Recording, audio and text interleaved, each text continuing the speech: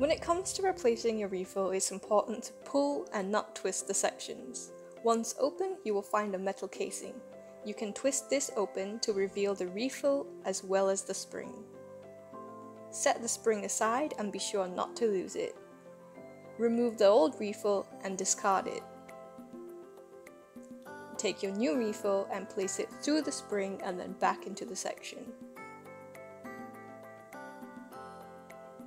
Take the metal casing and reattach it to the tip section. Take the clip section and press it back into the tip section, and you are now done.